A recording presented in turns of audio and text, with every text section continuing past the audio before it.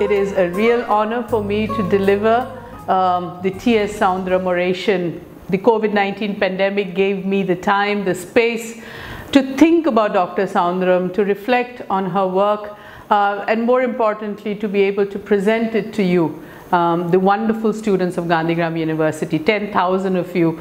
I am grateful to the Vice Chancellor, to Dr. Pankajam, the former Vice Chancellor, who instituted this oration, to the Department of Home Science, and every faculty of Gandhigram University for this opportunity. This beautiful image of Dr. Soundram brings back so many happy memories that were made by a 10-year-old girl when she arrived at Gandhigram, of her leadership, of her beauty, of her ability to be there for everyone, but also I think her tremendous experience that leaves a lasting impression in this generation, but I'm sure in generations to come. This is a summary of the oration that I delivered on the 10th of December, and I hope it will bring you and draw you to Dr. Soundram's life a little bit more. I know there are few resources online, and therefore this is a contribution to that, but I think there is a body of work that she has left behind,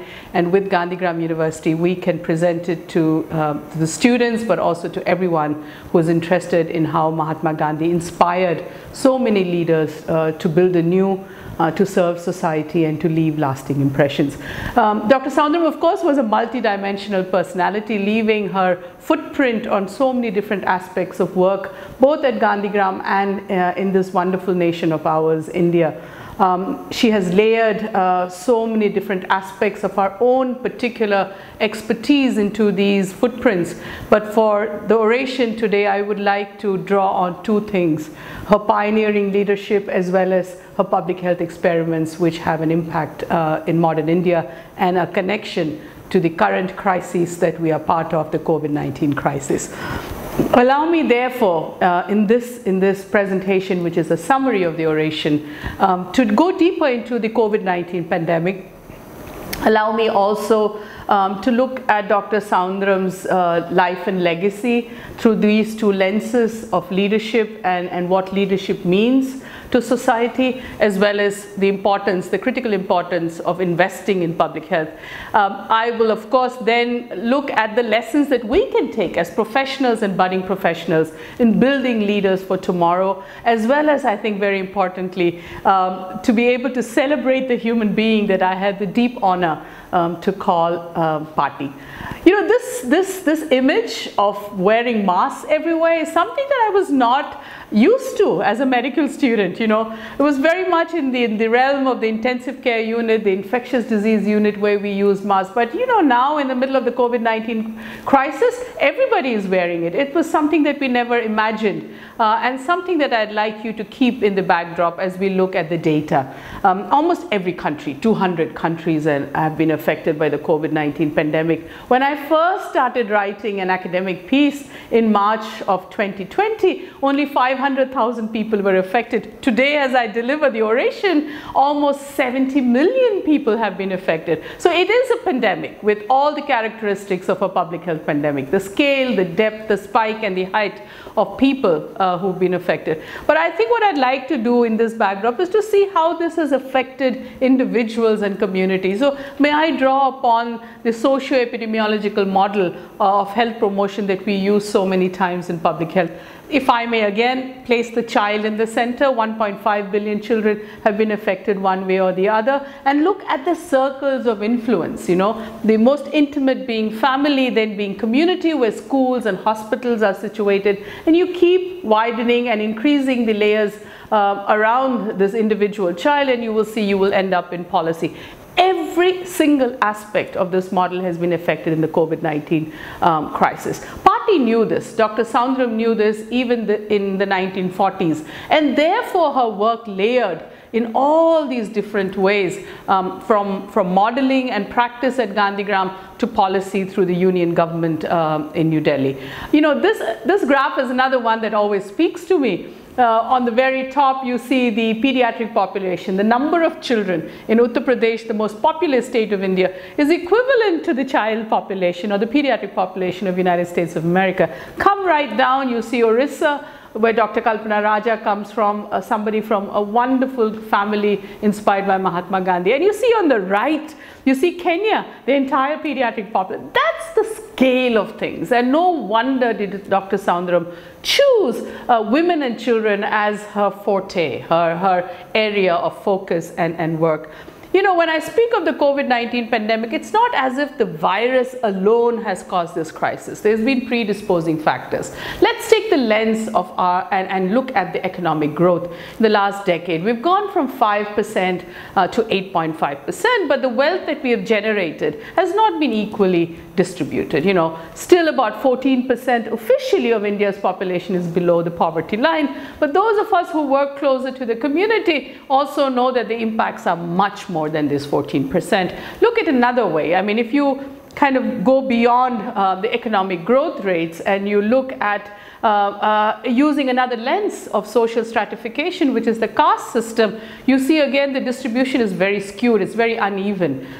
You know, traditionally sections of society that have been ostracized and marginalized still receive a small portion of this wealth that we have generated, and the ones who've always had access get a bigger share. Now, this unequal distribution, of course, comes with a cost. We can also look at it in the way young children are growing up today. And if you take one aspect that determines their growth, which is nutrition, and you again look and analyze as to where the nutritional achievements have been fast and good, it's again the wealthier percentile. The poorer section have still remained very undernourished. You know, I just read an article yesterday which is describing the deepening crisis as far as nutrition is concerned in India, and the NFHS surveys present that to you. Go ahead and then look at it also in the way of another very important public health intervention, which is immunization. And you can see the stark difference again. You know, the most educated, the most empowered, the ones that have resources at their disposal sometimes end up being immunized almost to about 75%. By 80%, you're hitting herd immunity. We know this. The discussion around COVID is speaking about herd immunity. But we have poorer sections of our society where even now only 1/3, a little above 30%, are immunized adequately. So, you know, there are predisposing factors, and they are the current factors that have emerged out of this massive disruption through the COVID-19 pandemic that has led to this I think this context that is worrisome.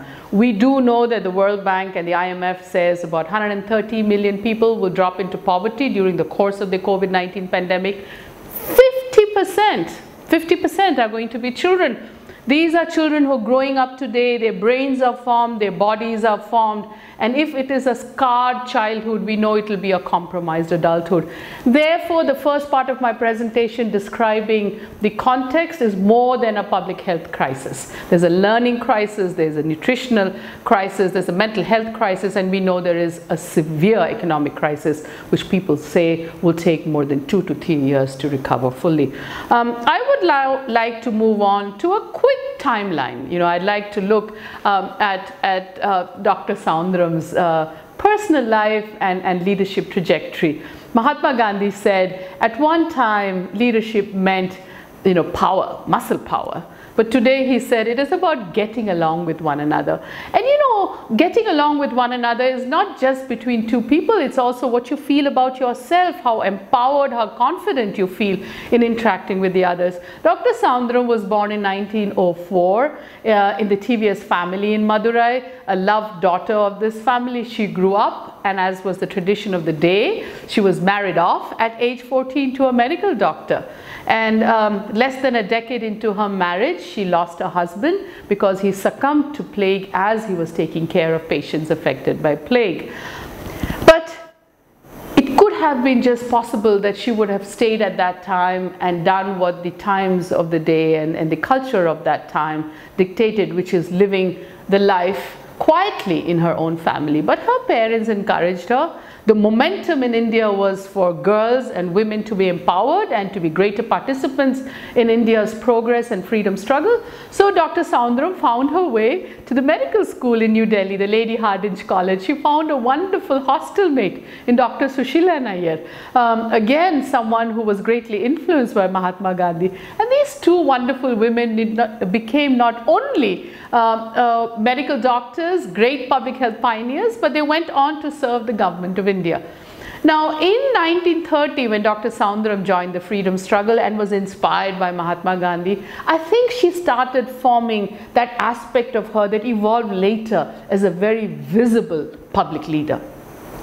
She also saw the problems not only in the immediate circumstance of Tamil Nadu, but started looking at it in a much wider framework. You know, the country was really her laboratory for her to draw on. And when India won independence in 1947, Mahatma Gandhi asked some to join the government and invited many to lead experiments across the country of what that vision of integrated rural development could look like. And Dr. Soundram was asked to start something in rural Tamil Nadu. So there were the seeds of Gandhigram. She came back with her husband, Dr. G. Ramachandran, and set the seeds for the Gandhigram Rural University, but also the entire Gandhigram complex.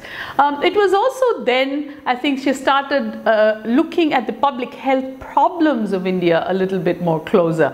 And I would like to then move forward. I will describe this a little later, but I would like to move forward to the year 1962. It was a very important year for Dr. Soundram. She was invited by the then Prime Minister of India, Prime Minister Jawaharlal Nehru, to come and become a Union Minister for Education. And during her tenure as minister, she did two important things. I only found that out through research. I was helped tremendously by Ms. Ramya Devraj, who's interning at the ashram, and Dr. Suryakanti with these materials that are available online, but also in the wonderful archives of Gandhigram. And Dr. Soundram wrote the policy brief and ensured that primary education would be free for the children of India. This was a tremendous legacy that she left behind. She knew education would be life transforming. She knew that the progress of India would be inseparable from the educational experience and the early educational experience of the children of India. The other thing that she did, and she was already thinking of higher education, she integrated the spirit of service. She knew government could not do everything alone. So she integrated this spirit of service into what she developed and helped develop, the National Service Scheme. I was so inspired to read from the research that I received that 3.86 million young people are part of this. Young Indian boys and girls are part of it. Look what happens when in the midst of your higher education, you're constantly invited to reflect on the application and the application of your knowledge and leadership and expertise in the service of others. Dr. Soundram, of course, was then honored by the government of India and the people of India with the Padma Bhushan. Not only the Padma Bhushan, I think each one of us who have had a chance to hear her, see her, read her, and benefit from her work, honor her in our hearts with the kind of respect that she richly and rightly deserves. You know, I'd also like to rewind to 1980. It's linked to me and it's linked to Gandhigram. My father became the second Vice Chancellor of the Gandhigram University, Dr. M. Aram. Besides the many things he did during his time in Gandhigram, he also introduced my brother Ashok and me to party. As a young girl, I absorbed her, I absorbed from her, I observed her. I saw that the problems of India in her mind did not stop as problems. They were always to be solved with the faith that we had, the expertise, but also the spirit to do so. I continue to draw from that. But let me now go to, I think, what I consider two important dimensions of her leadership, and it has relevance to the way that we can shape ourselves as leaders for the future. One is her leadership experience, and the second is the public health experiments. I've already alluded to the leadership model that has roots in her personal life as well as her journey in the freedom struggle of India and post-independence in creating these models. The closest that comes to my mind to her leadership experience is this wonderful theoretical construction of transformational leadership that are taught in business schools, in schools of public health, they're taught in schools of diplomacy, where there is a space for idealized influence. There's an idealized influence that the person houses, but the person also draws from the work of the day the intellectual stimulation. There is inspiration. It's not sterile knowledge alone. There's inspiration. It's alive. And then what they do is they bring it to individuals who can then become instruments of change. But I think Dr. Soundram added her own to this wonderful model of transformational leadership. She found space for the individual. Remember, she herself had a wonderful trajectory of growth and development and evolution, and she found space for society collectively. But in the midst of it, they were in this intersection, there was also the focus, as Mahatma Gandhi always said, of internal change, that if you did not reflect inwards, answer the questions that made you a better human being, you could never extend that to the way that you wanted to impact society. So I'd like all of us who are together for this oration to remember this, that there is job to be done inside. We need to grow inside, but there is work to be done outside our comfort zones, you know. And as I look at leadership, again, I'm reminded of this wonderful talisman of Mahatma Gandhi, which is inscribed in the walls of Rajghat, where Gandhiji's remains still inspire us. And there he says, recall the face of the poorest, the last and the least. And if your work has an impact, it will change their lives for the better. Go ahead and do what you do. I think Patti looked at this quote every single day. Every single day, Dr. Soundram lived a day, the day, but also I think her life with purpose. And here is where I want to transition to the next part of my presentation. And there's so much you can see alive in Gandhigram. I encourage everyone who's interested to know more about Dr. Soundram to go and visit Gandhigram. Spend a couple of days, absorb and soak in what she did there. But for this presentation, I want to speak about two things that I think are telling and are compelling presentations of her public health work. One was, I think, this whole idea of maternal and child health. Remember, it was in its nascent stage, looking at the mother and the child together. And the second was really public health modeling, you know, creating models that the world could adapt to. We must not forget, India is still home to the largest number of child marriages. Girls married off before the age of 18. It was very bad in 1940. It continues to be a statistic that should haunt our conscience even in 2020. She also knew not only were girls married off before the age of 18, there was a very basic problem in Indian society, which is the skewed sex ratio. Normally, biology tells us for 1,000 boys, there should be more than 1,000 girls. Various reasons, cultural preference of the male child. Many of these have contributed to the negative sex ratio. Professor Amartya Sen calls them the missing girls that India must have had in their families and in its society.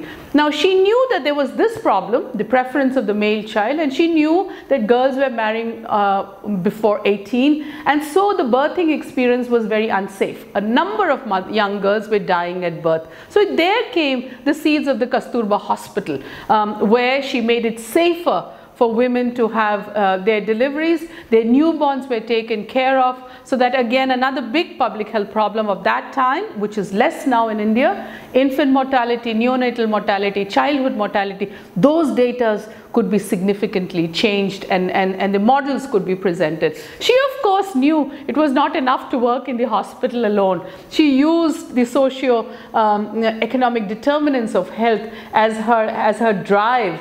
And went to the villages around Gandhigram, to Chinalapatti and to Chettiapatti and to Atur block and to Nadupatti and to Vedasindur, and said, let's build good houses, let's bring water supply, let's improve education. And she was presenting in the process the model, the integrated model to India as to what could actually influence health deeply.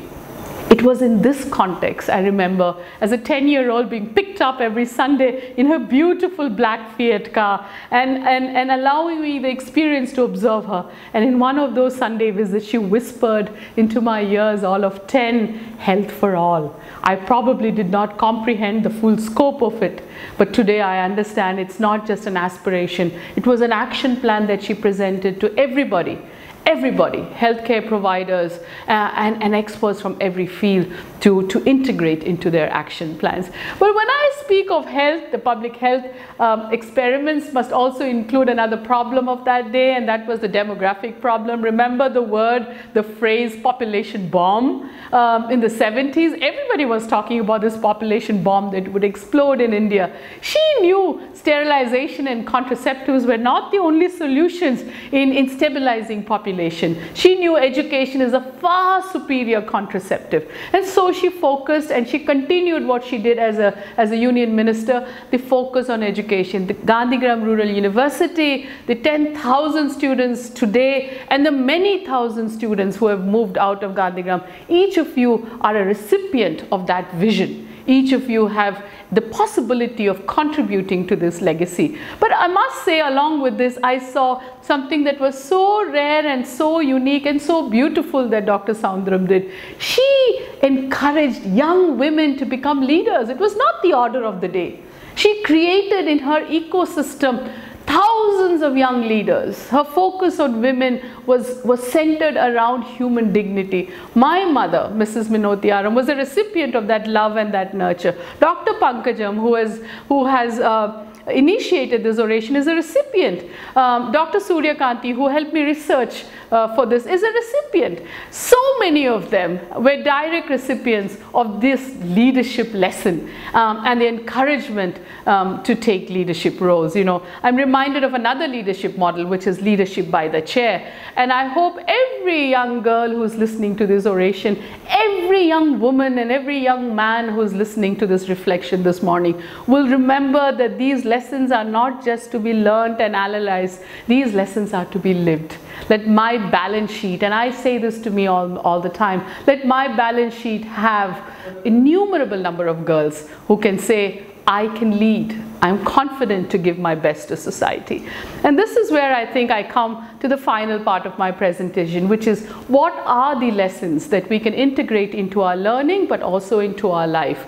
I think the first one is the problem-solving model. She presented the integrated rural development model as a problem-solved model, a problem-solving model, that problems have to be analyzed, but more importantly, we have to find composite solutions together so that these problems can change as we go forward. She also, I think, very beautifully linked theory and practice. Every single work of her was informed by theory, but also, I think, deeply influenced by what she saw on ground. I also find in her, I think, a tremendous example of how policy and practice can be dynamically linked. And this is something for our generation, that we don't see them in compartments, but we see them together because we will respect people on the front lines. The COVID-19 pandemic has seen our theory is only as good as practice.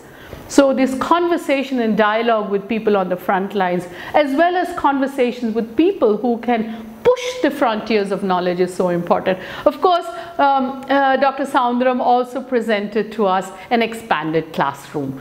She presented to us the rationale behind inclusive societies, whether it was working for women, it was working for our Harijan brothers and sisters, whether it was working with the elite. She knew inclusive societies would require everybody's participation. And let's not forget what she also did. She always reminded us, don't accept status quo. Critical thinking was her companion throughout life, whether it was in her personal life of marrying, remarrying, studying and leading, or it was in her professional life. I think those are important things to take. She was never afraid of working at any level. Individuals were worthy of her attention. Institutions were worthy of her investment. Same thing, I think what she did was she brought Mahatma Gandhi alive for me. I had never seen Mahatma Gandhi, but in her work and my father's work and in their generation's work, I saw Mahatma Gandhi's vision of Sarvodaya, Sarva Udayam, the progress of everybody, alive. And I think as I work with children, I know children don't accept what you say. Children accept what you live. She led by example, and therefore with all of this, she became the inspiration that we hold for our generation, but I'm sure for generations to come. So I hope you will enjoy this multifaceted personality, her life, her legacy, her leadership, both as something to be celebrated, but something that we can adapt into our own life and carry forward. I have to say that preparing for this oration, I had thought of my father many times. He was the Vice Chancellor. I saw him taking Gandhigram University to the next level. How he had done what Dr. Soundram had done, brought another generation of leaders into deep service of the community around them, but also helping them grow. I also think of Appa and see how he brought the best of the world's thinking and expertise into high quality work for the community. And he took from Gandhigram a model that was integrated into the new education policy of India. Dr. Aram, Appa as I call him, Anna as many of you call him, said education is meant for everybody. Leaders and masses, elite, children, adults, everybody. And he meant education in the broad sense of the term, where we could understand not only science and math and language and literature, but also understand that this is a shared destiny. Together we progress and divided we fall. This was his call. This was his call always. He said a creative person is a positive force. And I hope this oration will stimulate you to think creatively, to expand your footprint, and to do what you should do so that the next generation will say it's a life well lived. I thank Gandhigram University for this wonderful opportunity. And to all of you, I have a request. Please go back and think about what you can do. Please go to Gandhigram sometime. Please look at the resources that are available online and in the libraries and archives of Gandhigram so that you may understand Dr. Soundram and her generation better. It's an absolute honor for me to deliver this oration, and I must say I have been moved and I have been encouraged to see my life with a deeper purpose as I deliver this oration. Thank you very much.